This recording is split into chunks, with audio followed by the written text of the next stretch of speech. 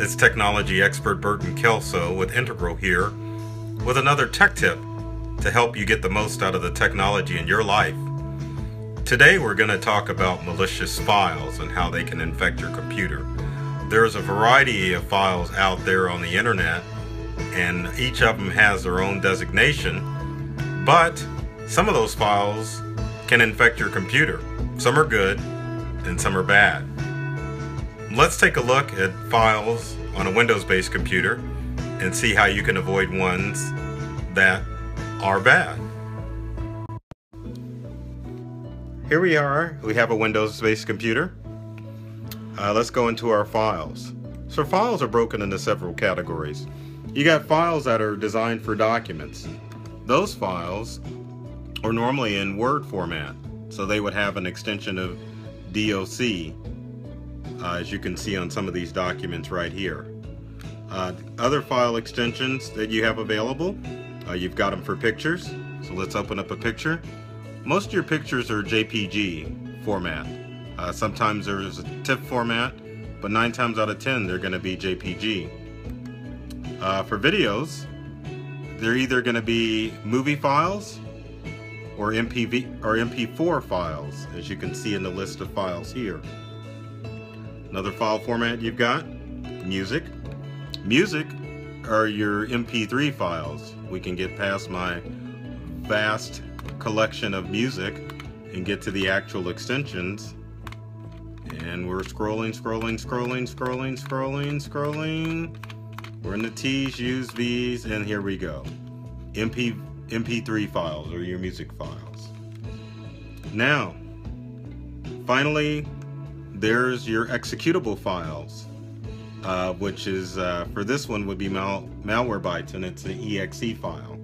Now the problem with exe files is that sometimes a virus can come in as an exe file.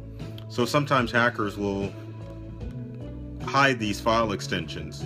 So for example, you may see a file called malwarebytes.exe, or you may get a JPEG or a music file that has the exe extension on it, but it may be hidden. So what you have to do on a Windows computer to make sure that you can have all those file extensions shown is a pretty easy thing to do. So once you're in a folder, what you can do is go to File Extensions, click on that check mark, and it'll enable all the file extensions so you can make sure that the files that you're clicking on are legitimate. What you want to avoid is any file, especially if you get it as an attachment from a friend or a file on the internet that has this extension .exe. Again, that's an executable file that if you double click on it, it'll run a program. So in this instance, if we click on this program, it'll start Malwarebytes anti-malware. But in the case of a virus, you won't get that alert. It'll just pop up and infect your computer with a virus. So it's very important that you pay attention to your extensions and make sure that in Windows you've got the file name extensions checked so that you can find out what files you actually have on your computer. So what can you do also to avoid some of these things other than revealing your file extensions? Number one, you want to always make sure that you've got security software installed on your computer.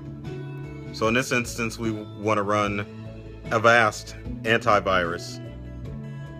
But you can also download other programs such as Trend Micro, Norton. But as long as you've got antivirus software installed, you're in good shape.